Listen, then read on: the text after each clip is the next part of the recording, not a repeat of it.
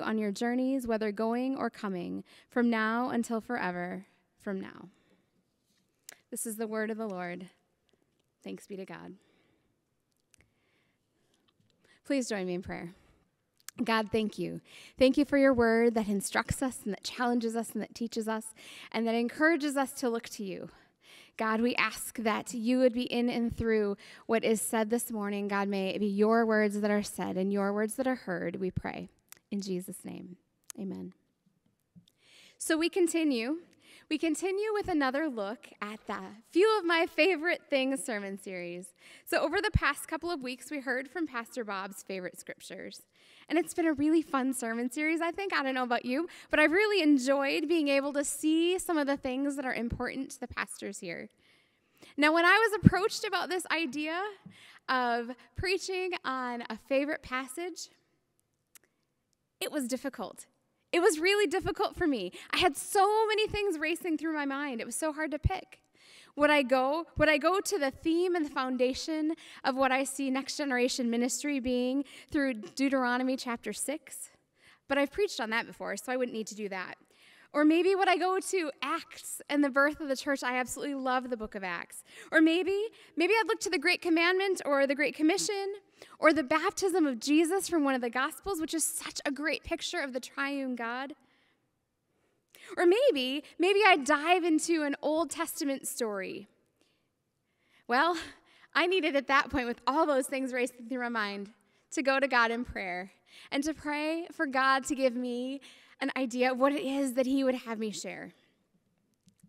So in this time of COVID and chaos and strife and division and polarization among so many, and trying to figure out how we shall live and how we can love each other well in this time of social distancing of 6 feet apart, there are so many questions that we're facing. Do we take the summer vacations that we had planned? Or do we just stay home? Will there be sports? These are questions that are big in my house. Will there be sports? Will there be a football season? Will they go back to school? Or will school be online again? What's that going to look like? How do we go about life? How do we go about life with all of this going on around us?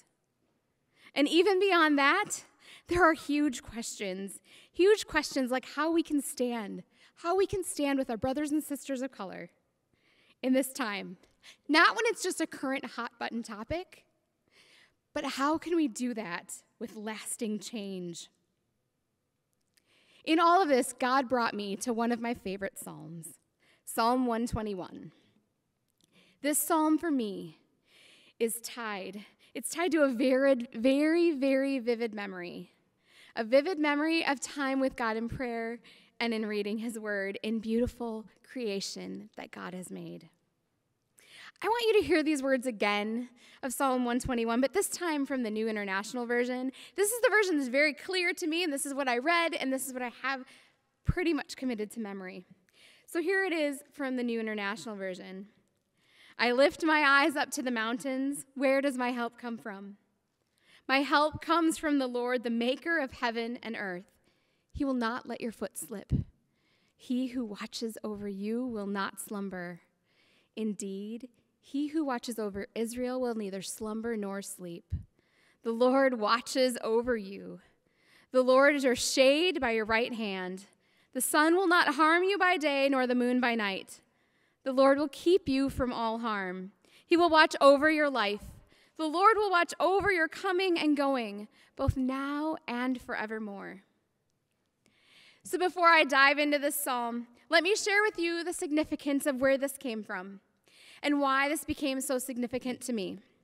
This is a number of years ago now as I think about it. Back in the summer of 1993, which is maybe before some people were even born, back in that summer of 1993, I spent the summer in Yellowstone National Park on a mission trip with a college ministry, which is now known as Cru. I went with a couple other friends from college, and we met with other students from around the country and other staff members of the campus ministry as well. Now, the theme of the summer was the Great Adventure. Anybody remember that Stephen Curtis Chapman song? Saddle up your horses. We got a trail to blaze through the wild blue yonder of God's amazing grace. Well, anyway, that was the theme song, and that was the theme of that summer. But we went there. We went there to work jobs in the park. And while most people worked in housekeeping or in food service, I worked in a gift shop at the Canyon area. And we worked, and we were in ministry. And that is what we were doing, work and ministry. But we did have some free time as well. So I have so many memories of that summer. So many memories, like being challenged to share the gospel with people in situations that were so clearly God ordained. So clearly God had laid them before us. Or seeing God's hand of protection as a car that I was riding in at night hit a bison, hit it, and it totaled the car.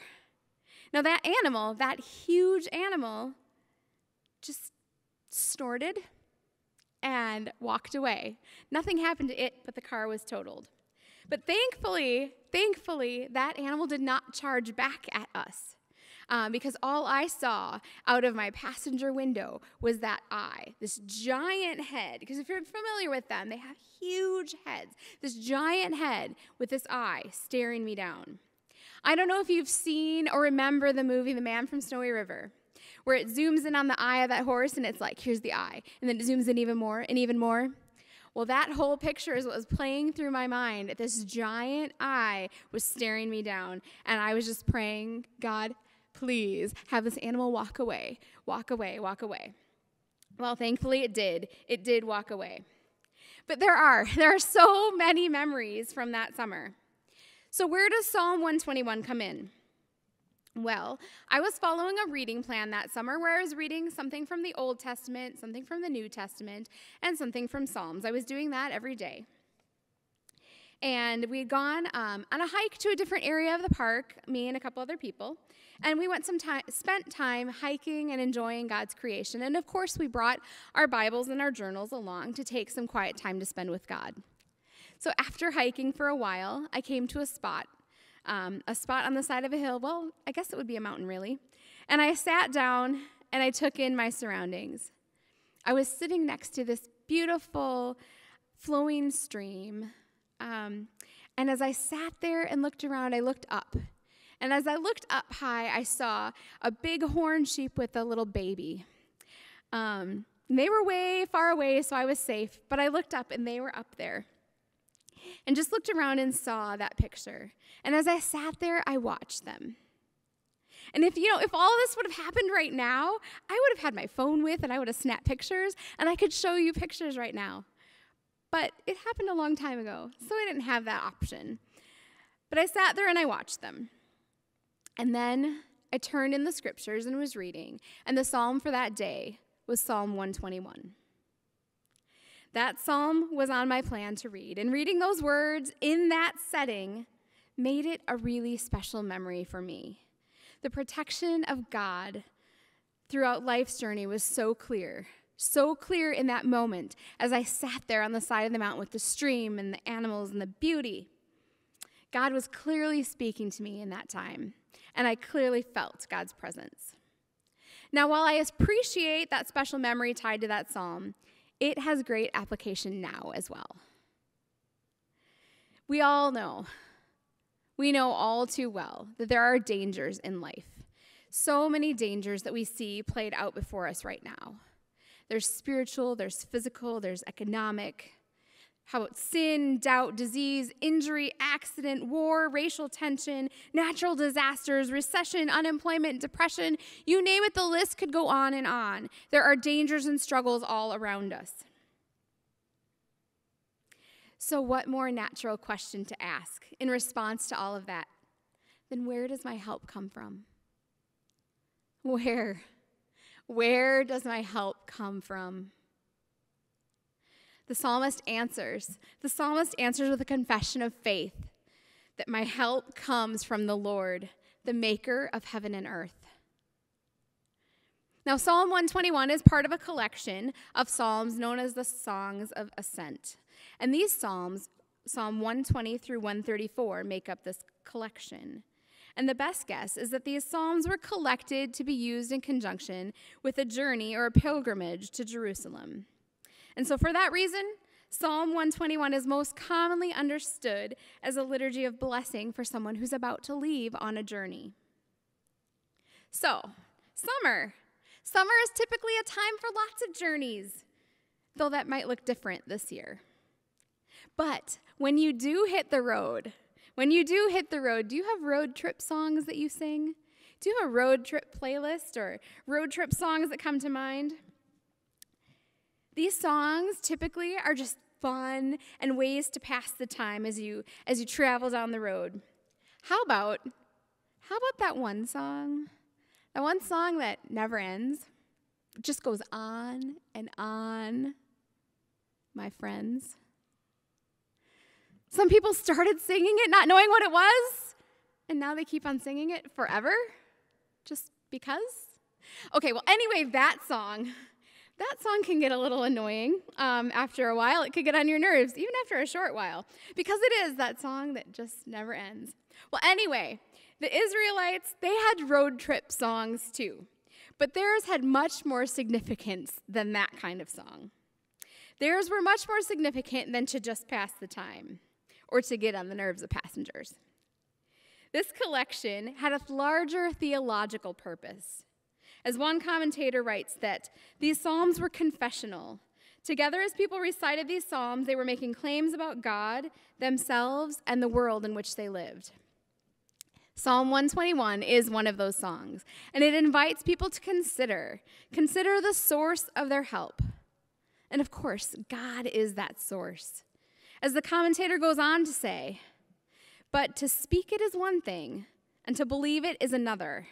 The psalmist assures those who pray this psalm that we do not walk alone. The maker of heaven and earth journeys with us as our helper.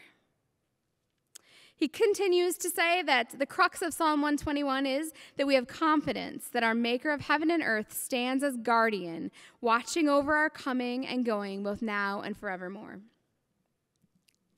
Now, the structure of this psalm is not complicated. It really breaks down into two parts. We've got verses 1 and 2, and then we've got verses 3 through 8.